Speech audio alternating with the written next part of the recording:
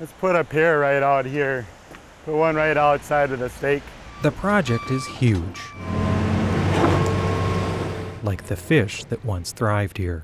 This is the St. Louis River, just below the dam at Fond du Lac in northeastern Minnesota. Historically, it was a rich spawning ground for Lake Superior Sturgeon.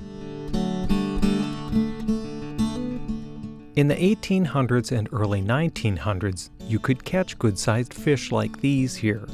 Huge fish, man-sized fish. But in later years, they were decimated by overfishing, pollution, and loss of habitat. Pull her back. There you go.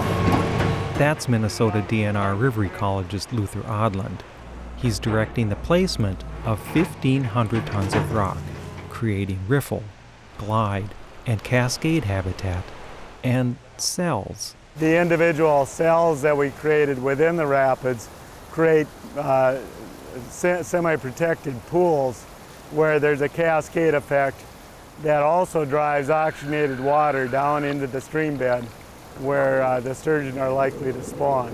And if this works, to improve the spawning grounds here will make it possible for sturgeon to spawn in the wild for the first time in decades. that would be good news to the Nature Conservancy, the DNR, and other agencies and groups that have partnered in this project. The DNR has had some success in stocking sturgeon. This is an egg stripping operation on the Little Fork River in northern Minnesota in 1990. The stocking of the St. Louis River began at about the same time. We started rehabilitating the population back in 1983, and since that time we've put in 14 year classes, and that totals about 150,000 fingerling sturgeon.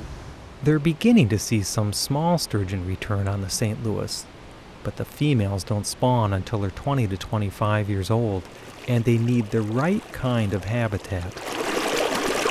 The first test of this restored area is simulating how it will channel water in the spring. Upstream water is released. 8 times the flow of water found here on a normal summer day thunders downstream. It'll be a while before sturgeon can be fished for here again.